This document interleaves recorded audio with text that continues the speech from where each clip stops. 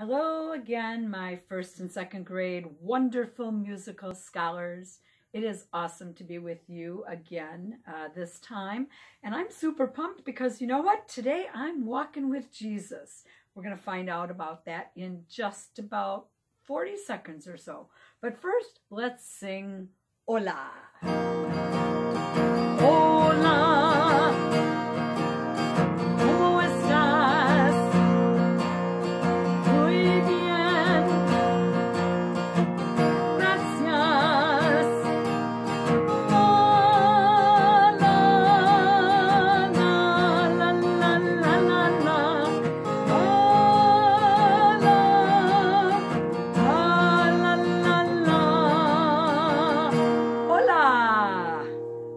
I told you I'm super pumped today. I'm going to put my guitar down because that is our devotion, Walking with Jesus. So I'm going to read you a little bit about it and my scripture verse coming up and a short prayer and 2 songs today. Yep, 2 songs today. So here is Walking with Jesus. What does it mean to walk with Jesus? We do what he would do and say what he would say, and that's not easy. Sometimes our friends say and do things that Jesus would not do. That's why the song that we're going to hear shortly says, Walking with Jesus alone. But you're never really alone if Jesus is with you. When others do bad things, tell them about Paul. He did bad things, but then he started walking with Jesus. These are some of our friends from the Bible. When people say bad things, tell them about Peter. He said some bad things, but then he walked back to Jesus. When people go places they shouldn't go, tell them about Jonah. He disobeyed, but then he he swam back to God. Remember, it's better to walk with Jesus than run with the world, especially when the world is not doing the right thing. I'd rather walk in the light than walk in the darkness, and I know that if I walk with Jesus, I'm walking in the light. And that's our scripture verse from Isaiah chapter 2, verse 5. Let us walk in the light of the Lord. Say that with me. Let us walk in the light of the Lord. One more time because it's so important. Let us walk in the light of the Lord. Bow your heads for this very short prayer. Lord, may I always walk with Jesus, even if I have to walk alone. Amen. And of course, remember, when we are walking with Jesus, we're not walking alone, ever. All right, well, I've got a song for you right now called Walking with Jesus. I am going to show you the words, and it's a very simple song. And sometimes what you'll hear is that there's 2 parts of the song, and they will be even sung at the same time together. It's pretty cool how that works out. But you're going to get a chance to see the words. Here's the song right now, Walking with Jesus.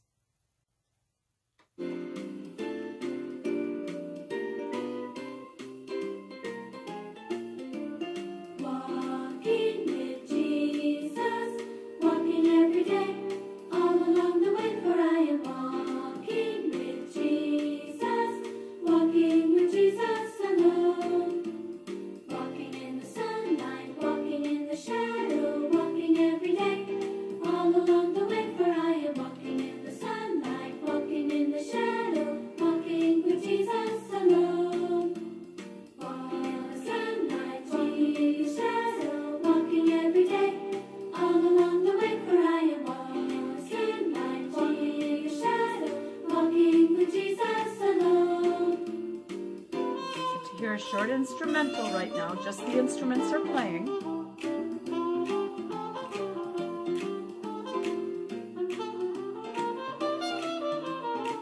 Back to the beginning. Walking with Jesus, walking every day, all along the way, for I am walking with Jesus, walking with Jesus alone.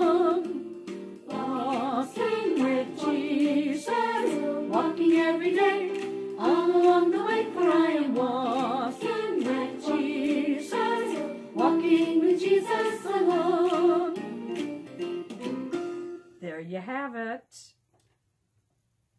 Walking with Jesus. Now what we're going to do is I'm going to ask you to stand up right now because I'm going to sing another song called It's a Great Day to Praise the Lord. And I'll stand up. There's just a little bit of a part of it where we get to do a little bit of moving with our feet. So, the first part of the song goes like this. It's a great day to praise the Lord. It's a great day to praise the Lord. It's a great day to praise the Lord. Walking in the light of God. That's the first part of the song. So, it's a great day. Right here, we just put our hands out. To praise the Lord, our hands go up to God. All right? And then walking in the light. Every time we hear that word light, our hands go up and around and back together. So, try it with me. Here we go. It's a great day to praise the Lord. It's a great day to praise the Lord. It's a great day to praise the Lord. Walking in the light of God. Now the next part goes like this. Walk, walk, walk in the light. Walk, walk, walk in the light. Walk, walk, walk in the light. Walking in the light of God. Let's try that part. We're going to just do a little bit of a walking, walking right in place. Walk, walk, walk in the light. Walk, walk, walk in the light. Walk, walk, walk in the light. Walking in the light of God.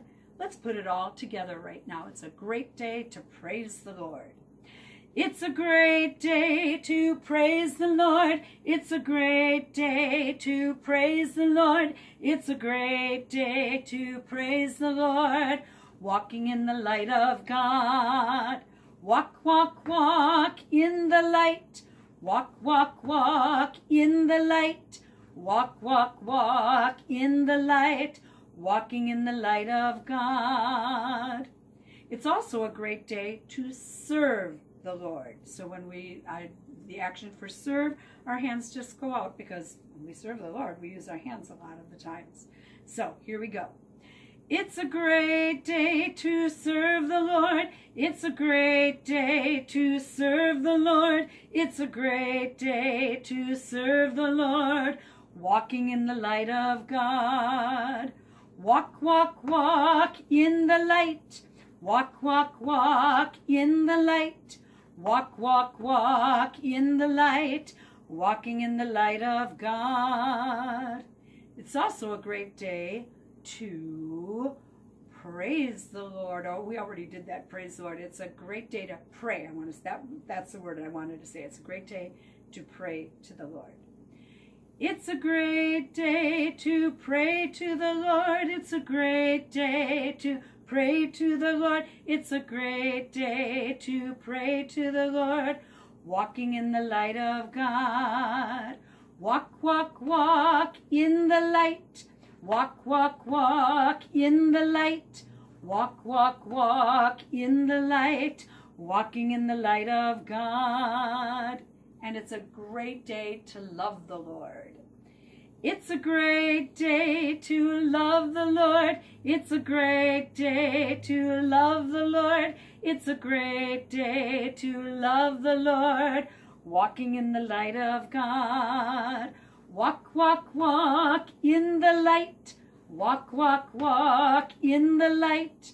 Walk, walk, walk in the light. Walking in the light of God. And one more time, it's a great day to praise the Lord. It's a great day to praise the Lord. It's a great day to praise the Lord. It's a great day to praise the Lord. Walking in the light of God. Walk, walk, walk in the light. Walk, walk, walk in the light. Walk, walk, walk in the light. Walking in the light of God. Walk with God today. You'll never be alone. All right, sit back down again because we've got more wonderful things to talk about.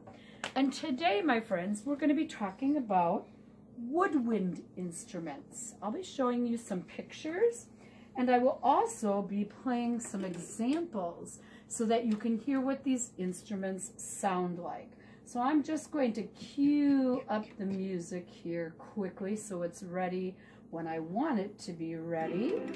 So just a couple of seconds here. Thanks for being so patient. And here we go. So if you recall, several weeks ago, I showed you both a flute and a recorder. And those are woodwind instruments, instruments that we have to blow into in order to make a sound. They're called woodwinds because initially they were all made out of wood, but we know the flute is made out of metal, the piccolo. So I'll talk about those in a little bit. So if you want, I want you to look right up here, because here's a picture of somebody playing a flute. Remember, that's the instrument that you have to blow air over the hole in order to produce the sound.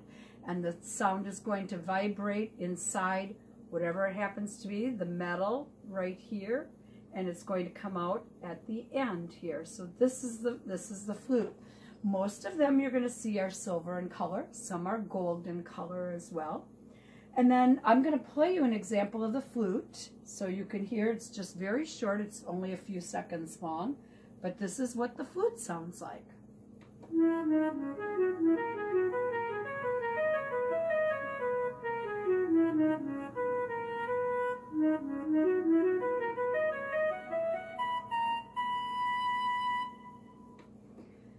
Now the next instrument that I'm going to talk about is the piccolo. The piccolo is much smaller than a flute. We kind of call it the flute's cousin. And right here, and part of the piccolo can be made out of a special kind of wood as well. So I'm going to play the piccolo. It sounds higher. One thing I'm going to tell you, the smaller the instrument, the higher the sound. The larger the instrument, the lower the sound. And we'll see how some of these larger instruments are going to sound much lower. So here we go. Here's the piccolo.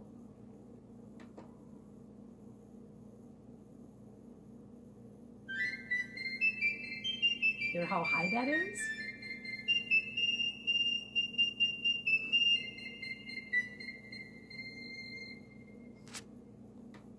So now the next instrument I'm going to talk about is a clarinet. This girl right here is playing a clarinet.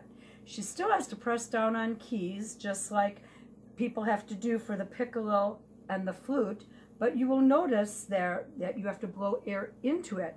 And one thing that's really different about the clarinet is, I'm going to turn the page for a moment so I can show you something called a reed. These are reeds here. They're pieces of cane, which is a plant. They're very, very thin pieces of wood.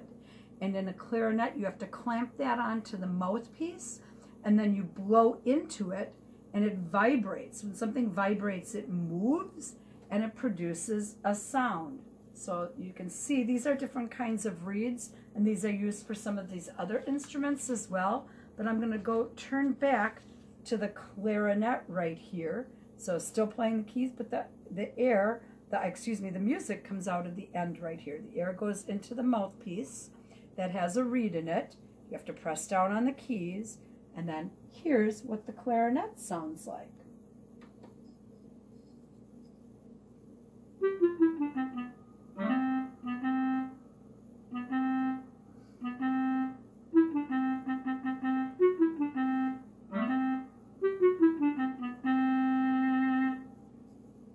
That was a clarinet. Well, let's talk about this next instrument here. You can see it is a larger instrument. Do you remember what I told you about?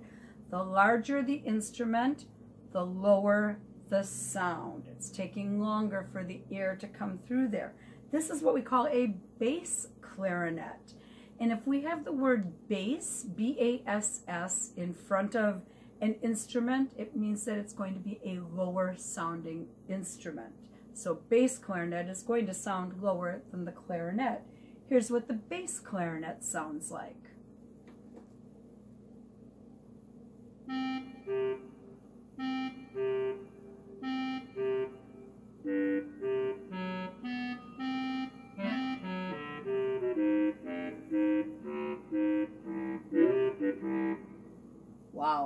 was pretty low, wasn't it?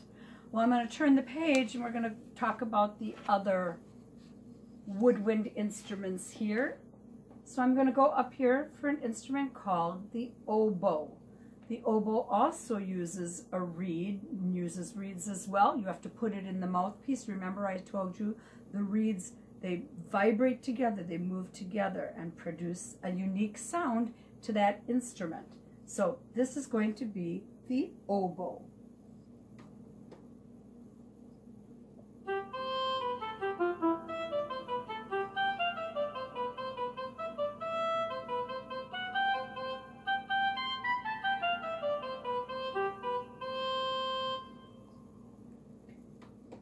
And the next instrument right here is called an English horn. You can see there's like a horn shape at the end. All of these instruments, they're going to give us different sounds depending on how large they are, how small they are, what kind of mouthpiece they have, what kind of opening is at the end. You can see they're different in all of these. They all produce those different, unique sounds.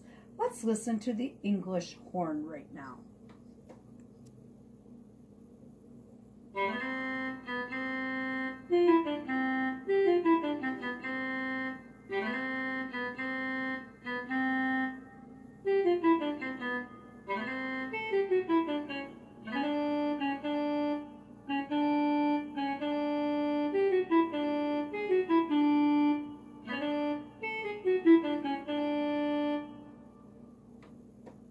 And now we're going to get even lower and larger, because we're going to go to the bassoon, and I'm going to tell you then we also have a contrabassoon, which is going to be very low. So both of these instruments are low sounding instruments.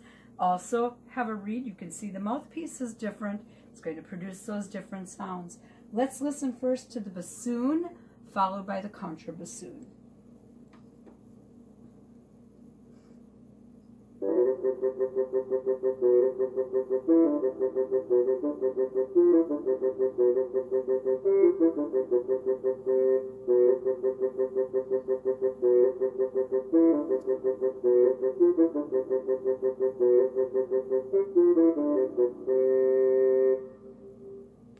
Now we go to the contrabassoon.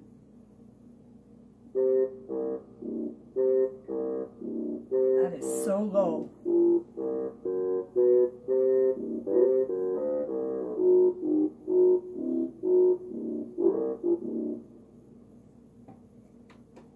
But wait, we're not quite finished yet. Those were instruments that we normally would hear in an orchestra, but we've got two more woodwind instruments that I'm going to talk about today that we won't hear in an orchestra hardly ever. I'm not going to say ever, but most of the time we don't. And one is going to be the saxophone right here, and that's used in a lot of jazz music or gospel music. And also another instrument that I showed you several weeks ago, which was the recorder. So you're usually not going to hear that in an orchestra because they're overpowered, especially the recorder. But the recorder is a great instrument to play. It gives you an introduction to learning about music and how wonderful it is to play in a group. So first I'm going to play the saxophone, and then I will play the recorder.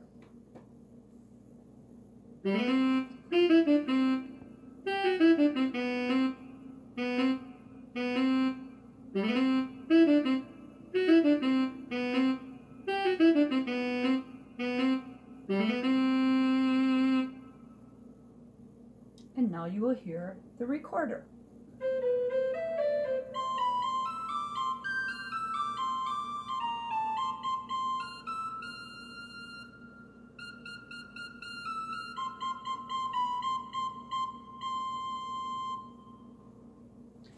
I hope you enjoyed learning a little bit about these musical instruments, because a lot of times we hear their names and we don't always know, what does that sound like? Which instrument did you like best out of all that you heard?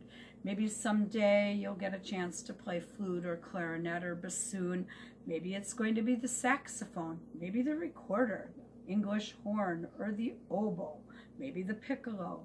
all sorts of different instruments, and those are just the woodwind instruments. We'll get a chance to talk about some other instruments in another lesson, but it's always good to be introduced to them.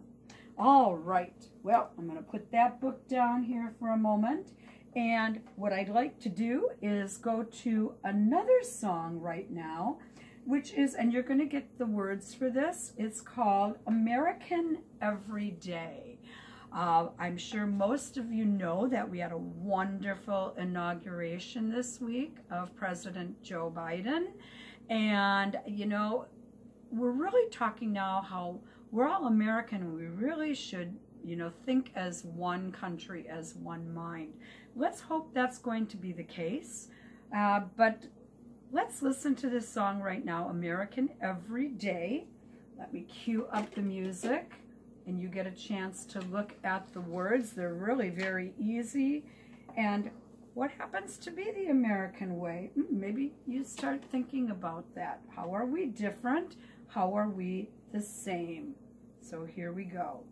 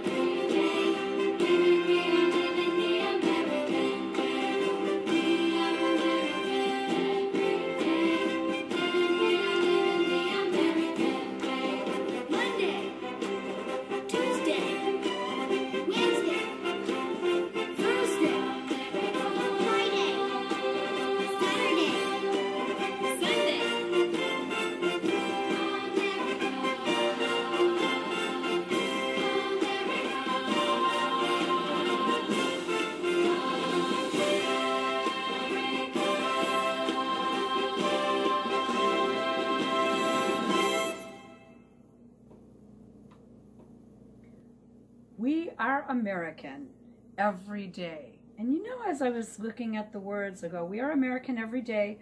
We are living the American way. Some rhyming words there, day and way. I want you to think about a lot of the songs that you know. Most of them have a lot of rhyming words. Why? It makes it much easier to remember them. Those rhyming words really do help us in memorizing songs, and they stay in our head. Well, here's a song that has stayed in my head for many, many years. One of my very favorites. And it's called Down by the Bay. Why? Because it's got a lot of fun rhyming words in it.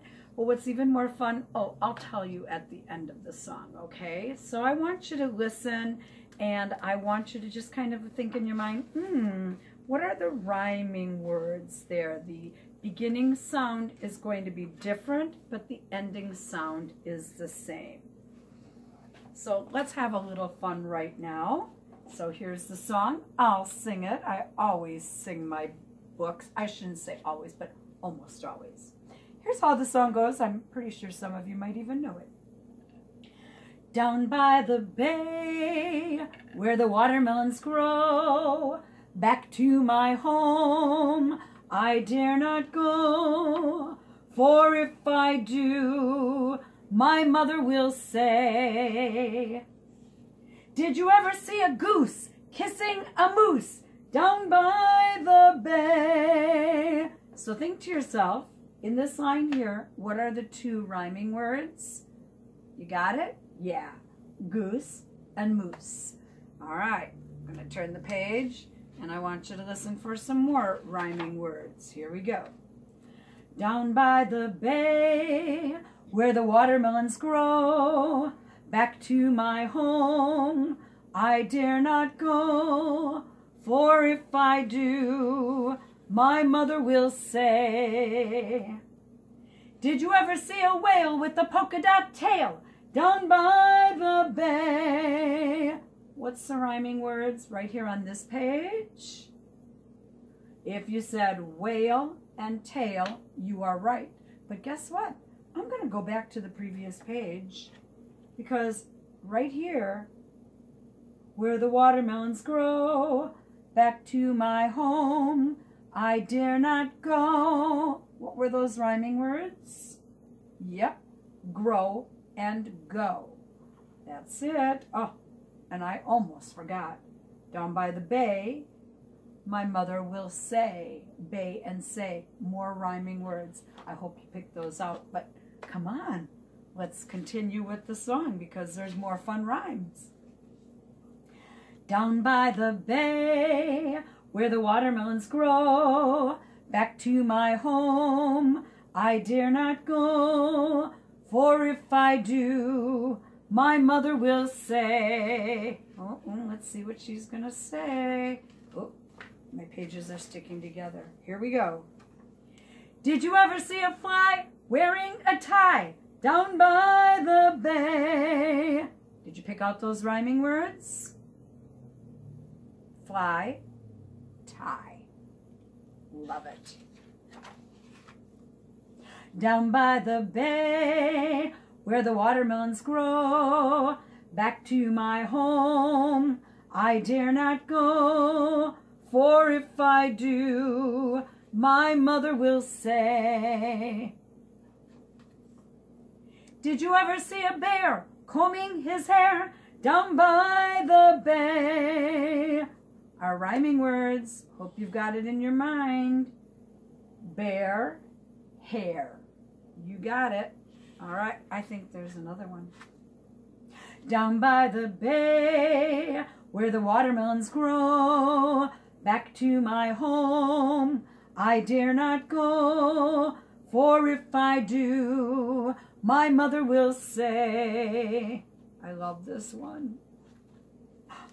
Did you ever see llamas eating their pajamas down by the bay? I can't imagine all those llamas eating their pajamas. Now you know the rhyming words, don't you? All right, here we go. Down by the bay, where the watermelons grow, back to my home I dare not go, for if I do, my mother will say. Did you ever see an apple wearing a bapple? Yes, it rhymes, but doesn't make sense. Did you ever see an orange eating a blouse? Is that a rhyme? No. Let's see if they've got one for us. Did you ever have a time when you couldn't make a rhyme? What are the rhyming words? Time, rhyme. Down by the bay.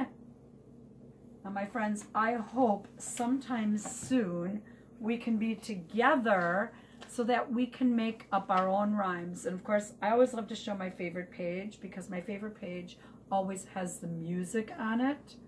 You know we're starting to learn about reading these music notes. And of course, the words are underneath. We put those together and we can learn new songs. Now you know one of the reasons to learn about music and about all the signs and symbols. It helps us learn new songs. And it can help you write a song as well. Maybe there's some composers out there. Someday you'll be writing some songs. Maybe you've already done it. So there we go. Down by the Bay. One of my very, very favorite songs. Well, my friends, our time is up. So, of course, I don't even need my guitar for this one because you know we sing Adios Amigos at the end of our music lesson. So here we go. Ready? Adios amigos. Adios, my friends. Hasta la vista. I'll see you again. La la la la la la la la la la la la la la la. Ole! That's right. So my friends, remember, stay safe, stay healthy. God bless you all until we meet again. Goodbye.